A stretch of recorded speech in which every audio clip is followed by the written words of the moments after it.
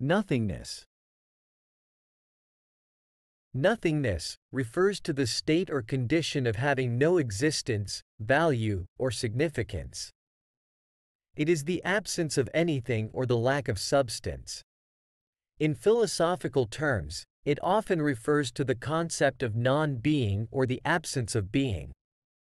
Examples of nothingness can be found in various contexts. 1. Existential philosophy. In existentialist thought, nothingness is often associated with the idea of human existence being inherently devoid of inherent meaning or purpose. Philosophers like Jean-Paul Sartre argued that individuals must confront the existential void or nothingness at the core of their being and create their own meaning and purpose in life. 2. Emptiness in space. When we look up at the night sky and see vast stretches of empty space, it can evoke a sense of nothingness. The absence of celestial bodies in certain areas can give the impression of emptiness or void. 3. Vacant room. Imagine walking into an empty room with bare walls, devoid of any furniture or objects. The room's emptiness creates a sense of nothingness, as there is a lack of substance or presence. 4. Silence.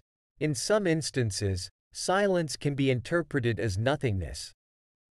For example, when a room is completely quiet, with no sounds or voices, it can create a feeling of nothingness as if there is an absence of sound.